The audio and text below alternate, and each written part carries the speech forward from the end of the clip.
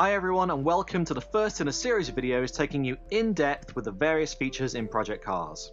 Now, the logo for Project Cars consists of 4 stripes, and these relate to the 4 broad categories of how you can play the game: career, solo, online, and community through the driver network. You can access all of these quickly and easily from the Race Central hub. In this video, we're going to have a look at your career. Now, the career mode in Project Cars was influenced by a number of things.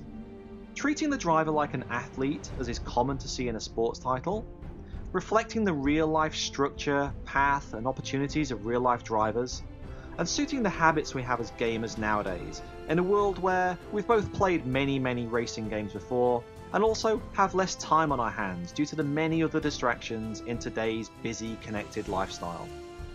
With that said, let's jump in to see how things take shape. First of all, you're going to create your driver persona. Now this is your name, how you're going to be identified on social media, the region you're going to represent, and your car number. And you can also see different historic goals possible to achieve in your career. These draw inspiration from real racing legends, and we've made them free form, so you can strive for these in any order. You can do one of them, or none at all. Of course, if you manage to complete them all, then there's a special place awaiting you in the Hall of Fame. We'll come back to that later. Once you're all set, the next thing to do is choose where you want your journey to start. Now, unlike other games that make you grind your way up from the bottom, we wanted you to be able to jump straight into what you love doing. So if you've got a passion for the fast pace of open wheel formula racing, you can start right there. Similarly, if you're a fan of GT, then it's instantly accessible without you having to earn XP first to unlock it. If of course you do want to start at the bottom and work your way up through the tiers, then that's entirely possible also. The 0 to Hero historic goal would be your reward for doing that. So hopefully you can see the Project Cars breaks from tradition here with how your career path is going to progress, and everyone's is going to be different. Once you've chosen the starting point, sign your first team contract from those available, and let's get started. Welcome to Formula A, the apex of open-wheel formula racing. You'll be racing in the Formula A World Championship to prove yourself as the greatest driver in open-wheel racing.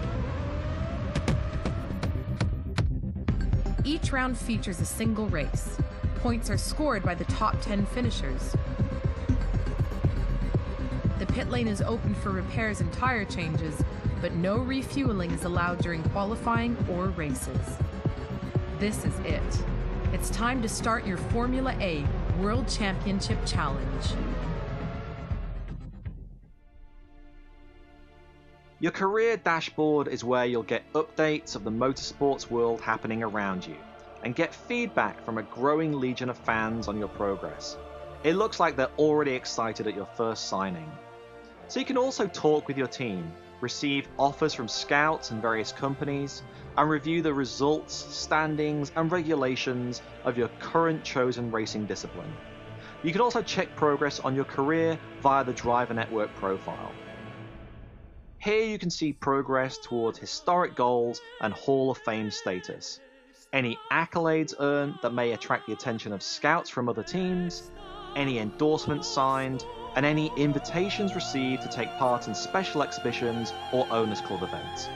We'll take a look at other parts of the driver network in another video. Jump into your career calendar and you'll see all the events scheduled that season. They should be very familiar to fans of sports games and those that follow motorsports in real life. Select a day and you'll get more detail on it, along with your eligibility and the ability to set their length and difficulty. Again, this is just another example of how Project Cars caters for those that are either veteran racers or newcomers. It looks like the first event this year is a practice session at Hockenheim. You can either play that event or simulate it and move on to the next. So let's do that and move straight to the qualifying session, where we'll head into that into the next video, so stay tuned for that coming soon.